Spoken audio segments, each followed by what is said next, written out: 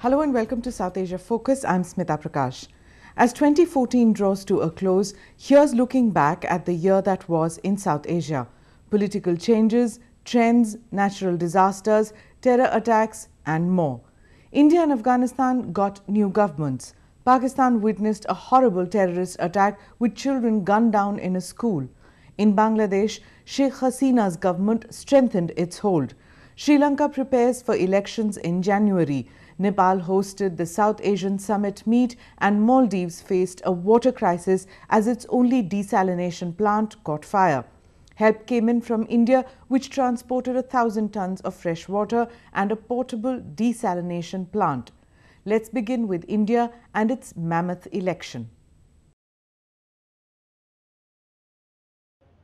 India successfully concluded its huge general election in May 2014 to elect its 16th parliament from 543 constituencies.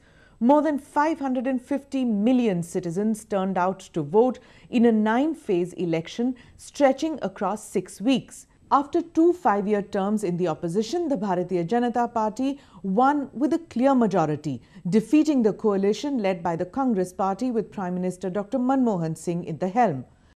The BJP was led by its Prime Minister candidate Narendra Modi, who decimated the oldest political party in India to a mere 44 seats, the Congress Party's worst ever electoral performance.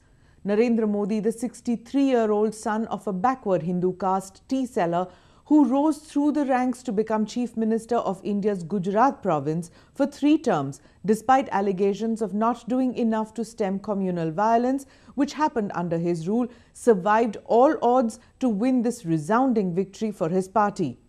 Addressing the people after the triumph in Ahmedabad city, Modi said he would take every citizen on the path of growth and that he needed just 10 years to put India in the driver's seat for high-speed growth. मुझे जन जन को साथ लेकर के विकास की यात्रा में मेरे देशवासियों को जोड़ना है और भाइयों बहनों, दुनिया की कोई ताकत नहीं है कि 125 करोड़ के देश को रोक सके। भाइयों,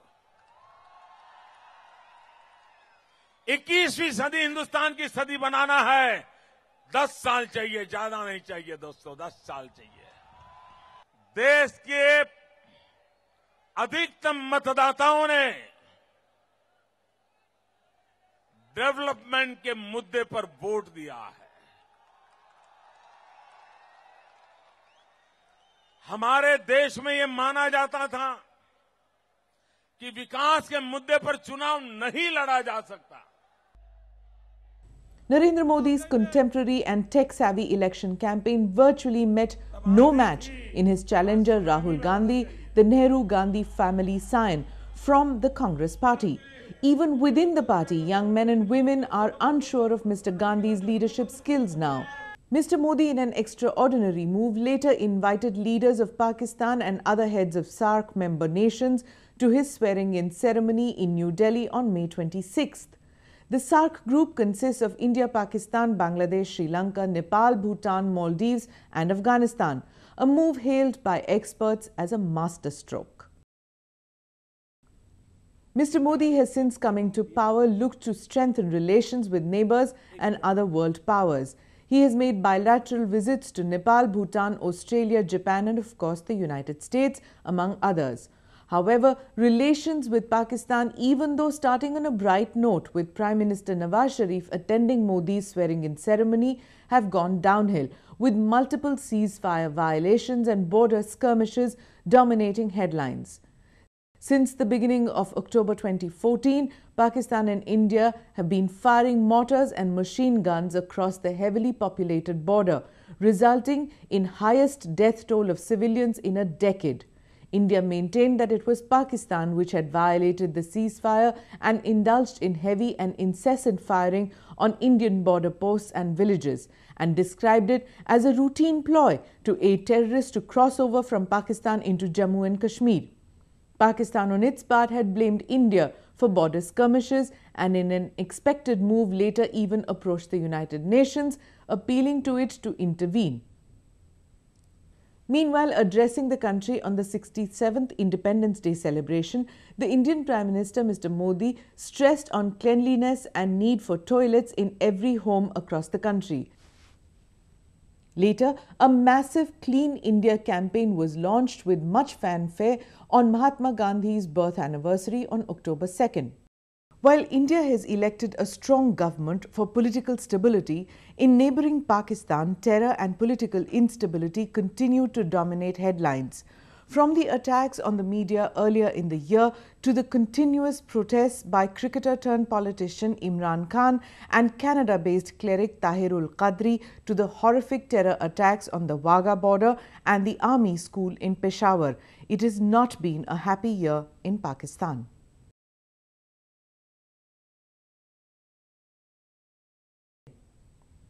Pakistan has become one of the most dangerous countries as far as media freedom and bold journalism is concerned. From sectarian extremist groups to the country's inter-services intelligence ISI, all have continuously targeted the media. Senior journalist of Geo TV network Hamid Mir was shot at in April 2014. While he escaped with injuries, the incident sent shockwaves across the country's media circles. Mir blamed the ISI for the attack. Geo News again came under attack in August when a mob of Pakistan Tehreek-e-Insaf workers attacked and ransacked the channel's office. Imran Khan and his party, the PTI, had alleged in May that the general elections were rigged and launched a protest on 14 August 2014. Imran Khan led a rally of supporters from Lahore to Islamabad demanding Nawaz Sharif's resignation and investigation into alleged electoral fraud. Khan-led protesters entered Islamabad and camped in the high-security red zone of the city. By September, Khan had entered into an unofficial agreement with Canadian-Pakistani cleric Tahir-ul Qadri, both joining hands in an attempt to oust Sharif, who faced immense pressure but was later backed by a united parliament.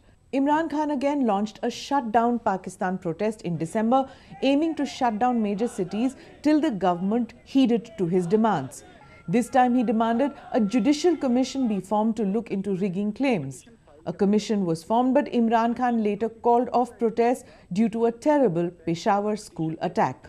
Meanwhile, two major terror attacks shook the country and raised concerns around the world about Pakistan slipping into chaos. First, the suicide blast on the Pakistani side of the Wagah border, which killed more than 50 people.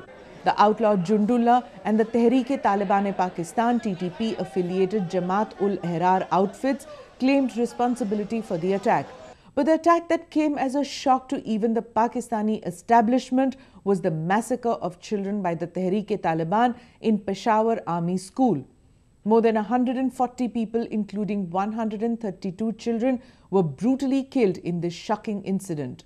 The incident enraged the people, with many hitting the streets in protest against the Taliban. A very sad thing happened in Pakistan. It should be condemned by international community. Need is, now that the international community should intervene, along with India, another neighboring country. Situation is deteriorating in Pakistan, both political as well as economic. Things are not in control. Government is not in control of the situation, and now the Americans have to withdraw from Afghanistan. So it will spill all over the region.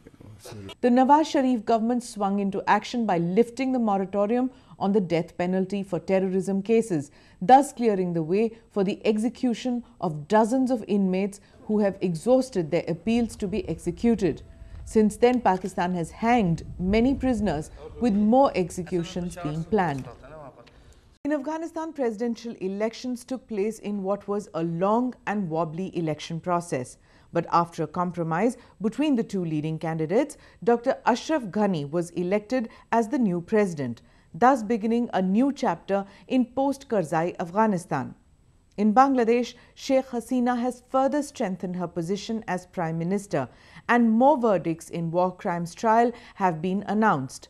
While in Sri Lanka, President Rajapaksa gears for elections early next year.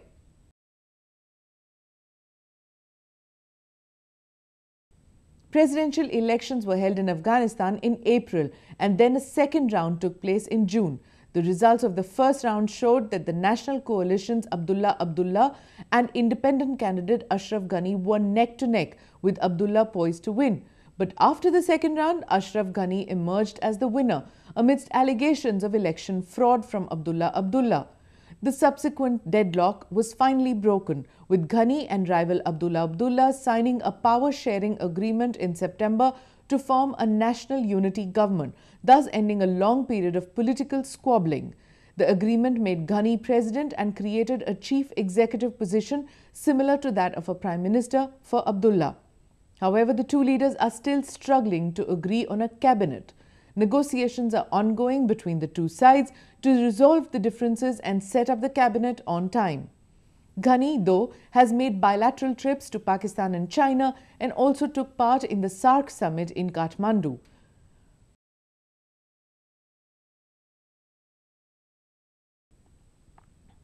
Bangladesh saw some significant developments as far as the 1971 war crimes trial is concerned. On 2nd February, Jamaat-e-Islami leader AKM Yusuf, who was also on trial for crimes against humanity, died in prison. Similarly, another senior Jamaat leader, Ghulam Azam, died of a stroke in prison on the 23rd of October. Meanwhile, more Jamaat leaders, Motiur Rahman Nizami and Mir Qasim Ali, were sentenced to death for their involvement in the genocide. Also in December, a former minister during the military rule, Sayyid Qasir, was also found guilty and sentenced to death.